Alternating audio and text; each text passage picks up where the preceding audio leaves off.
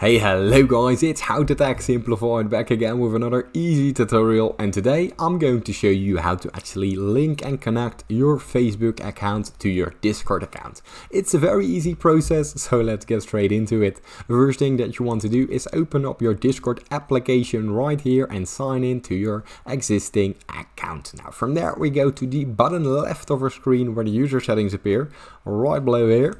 Now simply open them up, and here you have a load of options to choose from. In the user settings we go to connections right there, and as you can see our connections we have right here. We can add accounts to your profile. Now it's a very easy process. Go to view more because it's not right here, and here you see the Facebook icon in the middle of the screen. Now simply press it. What this will do, it will open up and load up your Facebook account on a different browser, and here you can simply press continue, and then they both will be linked automatically. That's it.